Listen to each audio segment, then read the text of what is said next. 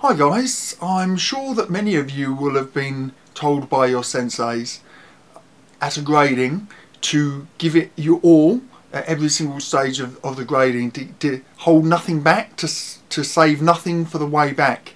Now, save nothing for the way back is a line from the movie Gattaca in which two brothers have swimming competitions, and they swim out to sea, and whoever can swim the furthest out and then back is the winner. And I believe the younger brother is the one who wins every single time, and the reason he wins is because, as he admits to his other brother, he saves nothing for the way back. He just keeps on going until he beats his brother.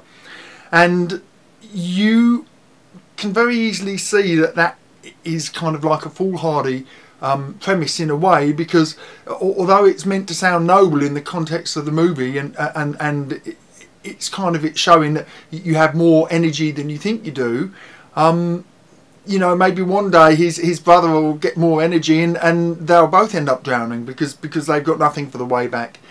And likewise, I think that at a grading, the higher you get, the more tactical your grading should be. And it's a really excellent analogy for life as well. So when they say save nothing for the way back and train at every stage of the grading with complete commitment, complete energy, complete dedication, I can see the nobility in that. But the thing is that what you're doing is sacrificing tactics for this idea of effort, and if there's one thing that we should all know by fairly early on in our journey, that effort gives you something to do, but it doesn't get you anywhere necessarily. I think that's actually a paraphrasing of a kind of a joke. A rocking chair gives you something to do, but it doesn't get you anywhere. And likewise in a grading, if you give it your all and then you're burned out before you're halfway through the grading and you can't stand. I've seen people who are so exhausted in a grading that they collapse. I've seen people who vomited in a grading and then they couldn't continue the grading. And so, you know, tactically that was really foolish. And likewise, you know, imagine in a situation in life where you're in a self-defense situation, and perhaps it's a life and death situation, so your first instinct perhaps has been to run so that the conflict doesn't have to happen. You know, perhaps you're outnumbered, or the other person has a weapon or something, and the tactically sound thing to do is to run. Now, if the other person's running after you, it makes sense to run as hard as you can, but it doesn't make sense, if they continue to chase you, to continue to run indefinitely. Because you don't know whether or not they have more energy than you, and it could come a point when you have stopped through exhaustion, and then they catch you up, and now you have nothing left to defend yourself. So, one thing that I have discovered in gradings and in kumite, that you have to manage your energy resources.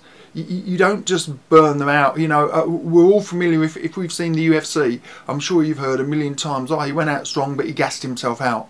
And you know, these are professional fighters fighting in million-dollar fights, and they still don't understand that basic premise, that saving nothing for the way back is a really foolish way to fight, that sometimes you have to disengage. And you know, I guess the expression lost the battle but won the war, or won the battle and lost the war, applies here. You know, it's no good being magnificent just for a tiny part of your grading and then being unable to perform for the rest of your grading. So I have always felt that the tactics for your grading are how to manage your resources best. You know, personally, I try to manage my energy resources for days going into a grading, or even weeks going into a grading.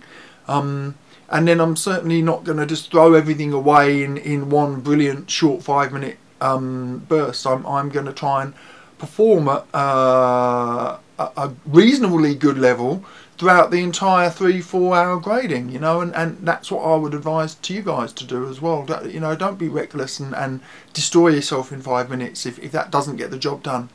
You take care. Hey guys, thanks for watching. Hope you enjoyed the video.